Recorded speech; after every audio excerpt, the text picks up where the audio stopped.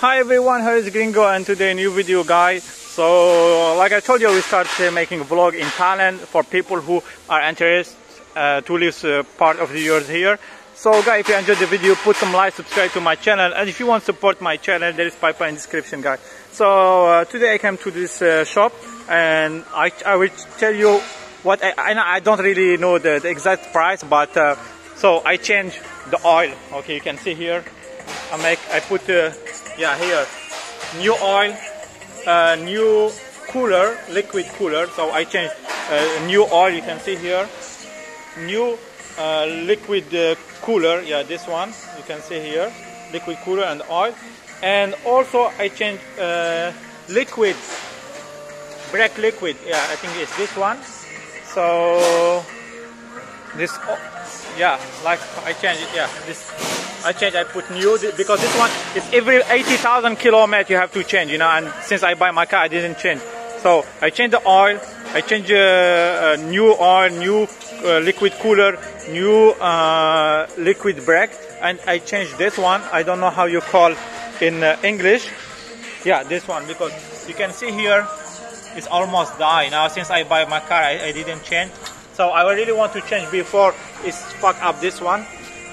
So all this total is cost me about American dollar, $130. So about like $135. So about 4,000 baht. I don't know guys if a good price enough, because really I remember last year I changed oil for only 900 baht, like $30. But this time changing oil it's cost me like $45, because it's different oil, like this oil you can driving for 10,000 kilometers.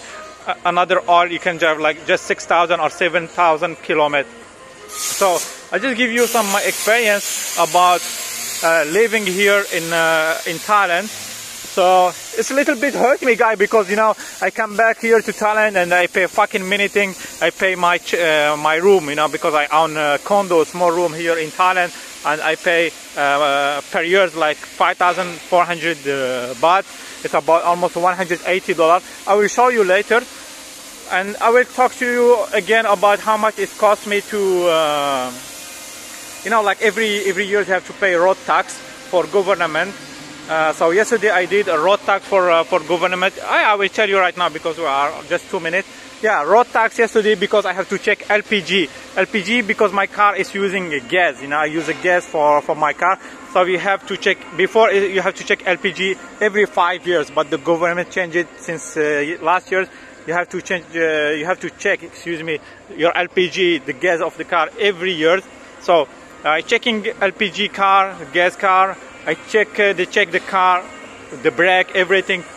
So this one cost me about 1,100 baht. No, 1,350 baht. So it's about $45 for checking my gas, checking the car, the brake, the light, everything. And after you have to pay 600 baht, about $20, about insurance. This is insurance everybody has to pay, because this is like for government. Every year you have to pay it, and you can drive by this one, but it's not covered too much, man. It's really not covered. So you need your private insurance. So like every year. So this cost me, it's depends the years of your car. More your car is older, more you will pay less. You will pay until 50% less discount, So yesterday I pay about checking my gas, checking the car, cost me $45, and paying for insurance government $20. So total it cost me $65 for road tax and insurance government. And for your insurance, for my car, it's Nissan March 2010. I pay about $8,000. It's about $250 per year for my insurance car. So guys, let's see you here. Hope you enjoy. Like I told you, I will start making vlogging about Thailand for people who enjoy.